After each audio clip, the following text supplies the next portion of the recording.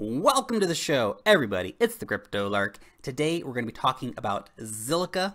They are aiming to make a high throughput public blockchain. We're going to be breaking down the mechanics of that public blockchain after a quick shout out to everyone who's been hitting that like button. Of course, everyone who's been subscribing to the channel. If you're not subscribed to the channel yet, make sure you hit that button down below or the bell to stay up to date with all of the latest in the crypto space. Furthermore, this is of course not professional financial advice. This is just a dude talking about cryptocurrencies on the internet. Let's get into it. Now, Zilliqa is a very interesting project. They're bringing a lot of new ideas to blockchain. Now, they're really focusing on high throughput industries. I want you to think about the finance industry, maybe digital advertising. Those are all industries which have requirements that are not met by current blockchain solutions. Now, they are going to be creating a new smart contract language. They're calling it Zilliqa. It is going to be in direct competition to Ethereum's Solidity. Now, they're claiming that it's going to be less prone to bugs, that, for example, the parity bug, which resulted in the loss of a lot of money for people over on Ethereum, can't happen using the Zilliqa programming language, smart contract language, that is. Now, this is not a Turing complete language, but it is a language that is specifically aimed at high throughput apps. It will be friendlier to verification as well. Now, they are aiming for very high scalability. As the promise, high throughput. How do you achieve that? Now, they've set up a situation where the more nodes you have, the more transactions per second you will get. It's kind of the opposite of the current situation. It does have its upper limits, though. They think that once they get to 1 million nodes, should that situation happen, that it may no longer be the case where it is increasing in scalability. They think there'll be a sweet spot actually below 1 million somewhere. Now, this is going to be operating on a proof of work algorithm, actually on ETH#, so the same algorithm that Ethereum uses. So when Ethereum does switch over to proof of stake, people have another interesting option in Zilliqa to mine if they want to. Now, the proof of work algorithm is used to establish identities, but not to provide consensus, which is quite interesting. It'll be used to help prevent from Sybil attacks, and will be used for sharding, which we're going to be discussing in just a minute. Now, not every miner will mine every block. So this is kind of proof of work at slightly bigger intervals.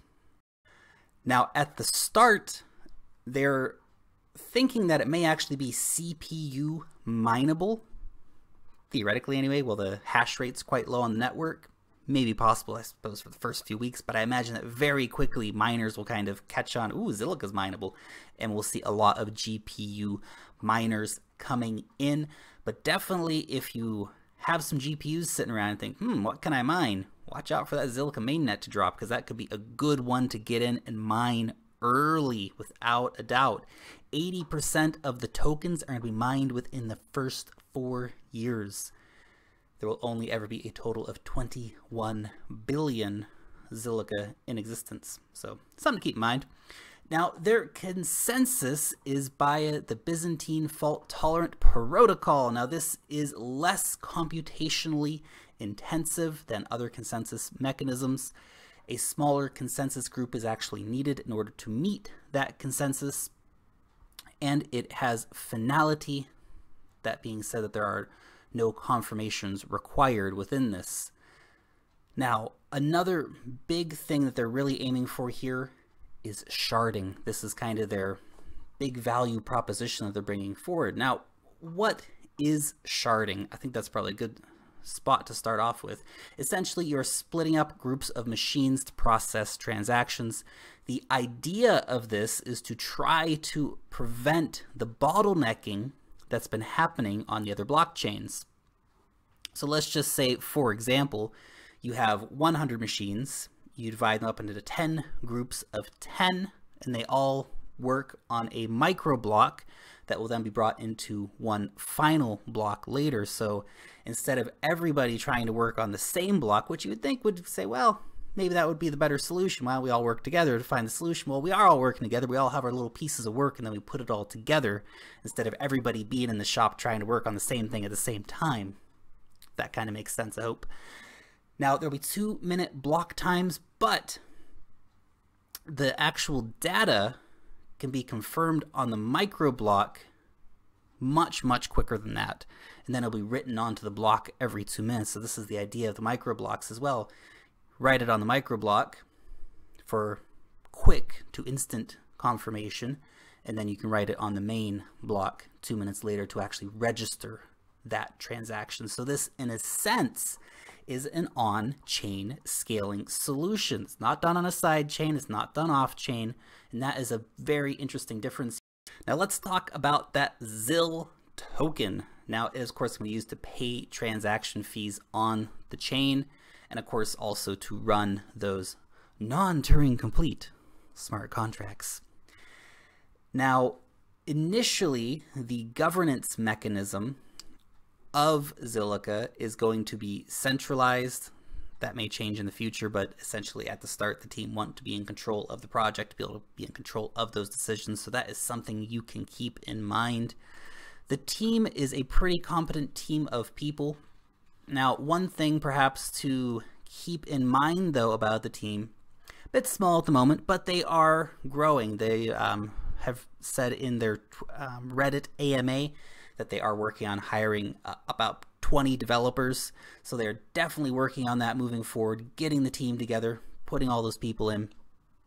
But it is fairly small at the moment. Now, I think this is definitely one of those situations of a team that is working on delivering the tech before hyping it up too much. So that's perhaps something to think about. Now, having a look at their near-term roadmap, testnet version 1 is Q1 2018. We're going to see a smart contract alpha and beta coming Q2 and then Q3. Mainnet launching in Q3 of this year. So you don't actually have to wait too long to see that mainnet drop. Q3 is not that far away by any means. So definitely an interesting time to be looking at Zilliqa. Now, they've been getting a few partnerships. Definitely want to see them announcing some more partnerships. I imagine as we get closer to that mainnet drop, we will see that coming through without a doubt. For example, they partnered with MindShares back in November, which is a global media agency. And very recently, they have partnered with Bluezell. They're going to be using them for storage. Now, if you think about how do they compare with some of the other blockchains out there, well, for example, with Cardano, you might look at them and think, well, Cardano is a proof of stake versus Zilliqa's proof of work. They have a slightly different consensus algorithm as well. You might look at high performance blockchain. A high performance blockchain, even though it's also a high throughput blockchain promising huge amounts of transactions per second, they are looking at doing that via hardware accelerators. So Zilliqa is aiming to do the same thing, but going down a different road to get to the same destination. Now, you might think about Neo, of course, as well. Neo is looking at having 100,000 transactions per second on chain within the next few years. That is a mighty formidable solution, not to mention, of course, Neo's off-chain scaling solutions through the Trinity protocol. Wow, a lot of potential there as well. And of course, our old buddy Ethereum. Now, look, Ethereum is looking at a lot of different scaling solutions. It's looking at sharding as well, but it's also looking at side chains. It's looking at off-chain scaling solutions as well. Currently, Zilliqa's testnet is around 2,500 transactions per second. Ethereum, of course, is around 10 to 15 most of the time. Obviously, we can always go back and forth on the transactions per second arguments. Some are more, some are less. They're all developing. They're all moving forward at breakneck speed. That transaction per second will be going up for all of them. Ethereum's working probably harder than any of them trying to scale up because they are the big dog right now. and they realize how important it is for them to scale quickly. Now, some things you might want to think about. It is still pretty early days for Zilliqa. I mean, we do want to see them actually delivering on that tech. Now, they are, of course, as I mentioned, they're focusing on that tech delivery, not so much focusing on big hype right now. So the competition's out there. I personally see a future where we have lots of different blockchain projects out there. So definitely space for Zilliqa to be in here as well. The new language, though, could be a hindrance to adoption. Now, it wasn't a hindrance to adoption for Ethereum, but Ethereum did have that first mover advantage, so people kind of had to use Solidity. Whereas with Zilliqa, will people hop on and use Skilla? Or will they say, hey, we've already learned Solidity, we're just going to go develop on Ethereum? Or we're going to go develop on another platform that actually lets us use an existing coding language that we know. Or smart contract language that we know, of course. So that's perhaps something you might want to think about. And of course, adoption. Can Zilliqa actually capture some market share? Will people use them? I think the answer is yes to that. It's simply a matter of time for them to start nailing down those high-level partnerships. So something to think about, though.